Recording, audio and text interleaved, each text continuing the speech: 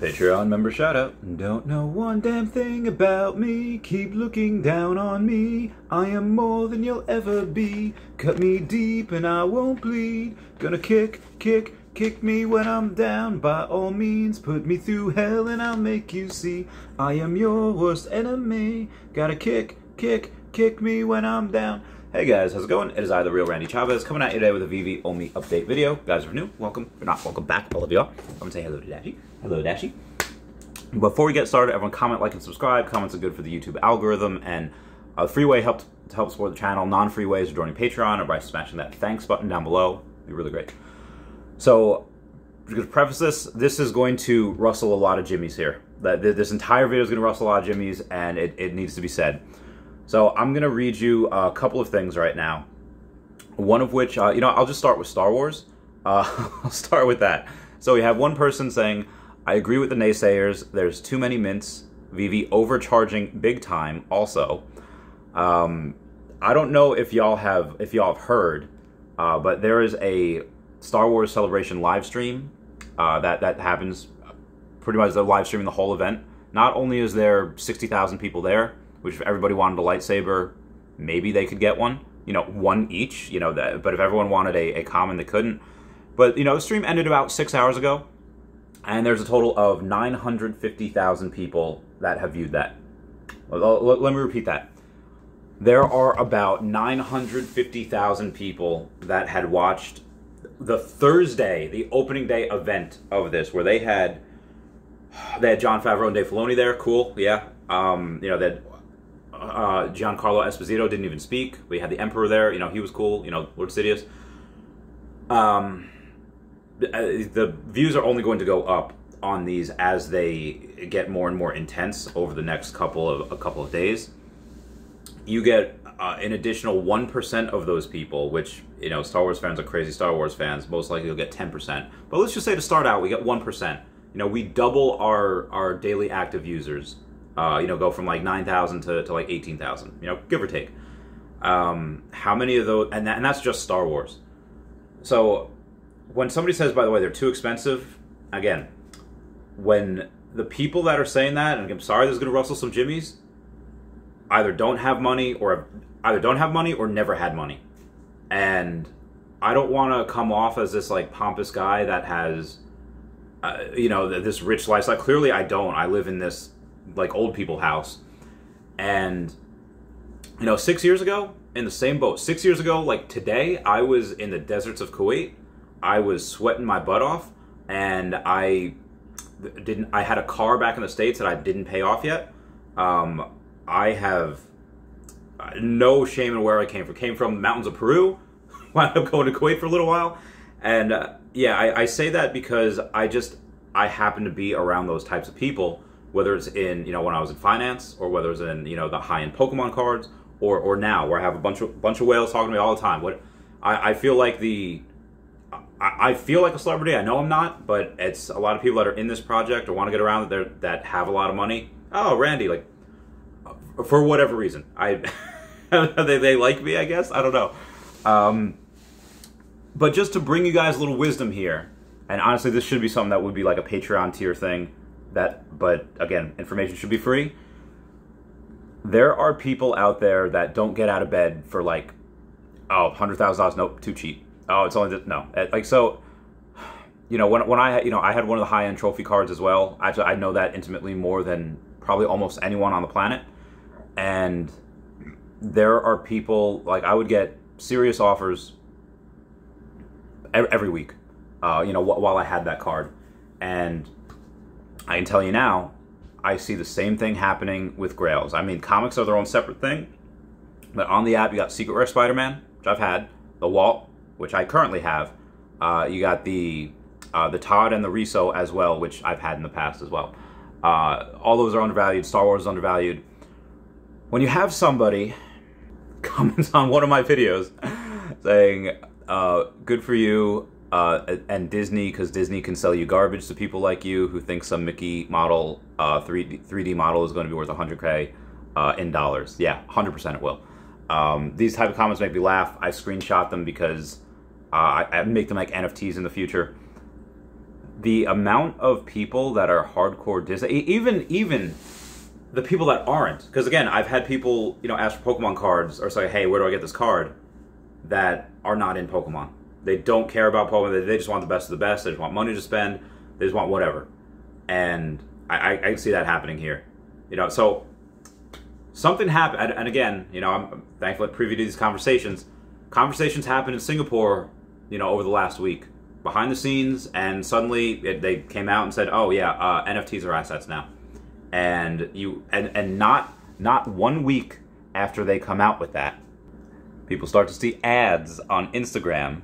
There's a company called CPF. I love how they're using that Doctor Strange thing over there. You know, try to relate to young people. Kind of makes me cringe. Kind of makes me talk about, oh, you should invest in REITs, ETFs, bank fixed, all these things, which again make me cringe because, you know, people that don't know how to invest do that.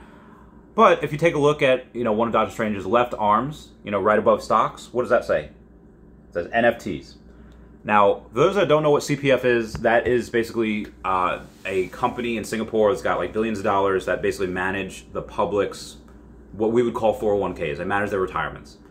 And, you know, NFTs wasn't just like a substrata of like crypto. That's its own separate thing that they are declaring, nope, that's an asset. That is a, I've said this before, there are alternative assets.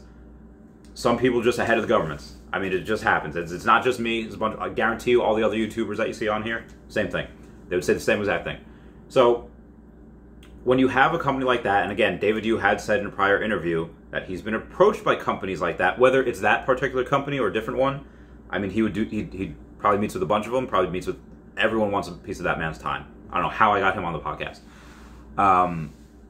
But yeah, they to go and say that a country has just called these assets and they're putting out ads to invest in them. What are they going to invest in? You know, you're taking the public's money. Are they going to invest in this, you know, these crap projects that are just 2D, pixelated, whatever, birds, cats, pigs, like whatever they are? No, they're going to go with IP. What is like the strongest IP out there? I mean, the stuff that's on the blockchain, Disney. There's Disney, Marvel. Like that's it. You know, Pokemon, Nintendo, sure, when they get on the blockchain. You know, Lord of the Rings, Harry Potter, sure, when they get on the blockchain. It's possible that we have all four of those conglomerates. I don't know though.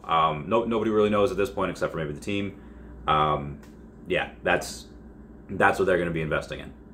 So there's a lot of people out there. You got your whales, you got your Ray Fixies, Dr. Profits. Henry Pagliuca calls him, you know, Mr. Pags calls himself like a small-time whale. I still consider him a whale. That are going all in this, not including companies. Which again, some of the people that had been asking me for Pokemon cards, not all of them were people. Some of them were actual companies. And this type of thing is going to happen in NFTs, especially in Veve. Again, Gary V, which love that man, took the legs out of Recur a little bit, saying I have a small investment in Recur. It's not really a thing of mine. You know, not really a big important part of my life. You know, he's all about V-Friends, which I have no doubt will be successful. I'm pretty sure that if Veve wasn't around, I'd be going all in on V-Friends, and maybe some shadowless Pokemon cards, because really undervalued right now. It's a whole other video topic. What we have here is again, in a downturn, people are scared. Fear is very high. I think we're very oversold right now. Can we go lower? Sure, absolutely. How much? I don't know. Am I stacking the Star Wars?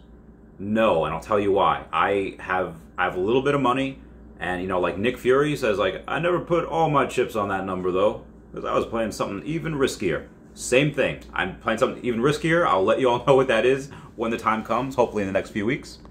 But bottom line, people that act like that say like this is too much, that this will never reach that price point, they're just not around the people that can afford that price point. I'm fortunate enough where I am around those type of people. I was those type of people at one point, you know, before the big crash. Get there again.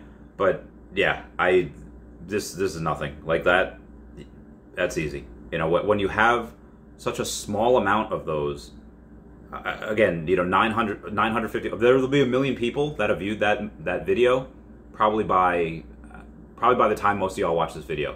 All you would have to do is go to YouTube and also smash that like button and type in Star Wars Celebration live stream, and then it goes. And then he said 950,000 in 6 hours. Absolutely nuts. So what I want everyone to take away from all this is that this is not financial advice, but there are whales and companies out there that are worth 9 figures, that are worth 10 figures, that are worth 11 figures, where this is nothing. This is absolutely nothing to them, and they'll come again. Are they here yet? No, a lot of them aren't, which gives us the advantage. Again, what Pokemon had taught me is that sometimes cards go to collectors that aren't in Pokemon. Sometimes cards go to collectors that aren't in Pokemon. Sometimes some of these NFTs, especially the low mint ones, the Grails and low mint ones, will go to people that give zero poops about NFTs or Veve. They just want top of the mountain. They just want best of the best. How do you do that? They contact someone who's got a bunch of feelers in. I get messaged all the time. I cannot tell you. Hold on. My message requests absolutely filled to the heckin'. I will never catch up. So I don't know. Keep messaging me. Keep doing whatever if y'all want. That goes on for forever. These are incredibly undervalued. I think people that are selling these right now, I think that's a little silly to sell these like at the bottom. Now, if you say like, hey, I have this, and you know it's okay, but I want this, and you sell it to get that, sure, 100% all right. If you sell it just because, oh, everything's crashing, I should sell, like, lunacy, absolute lunacy.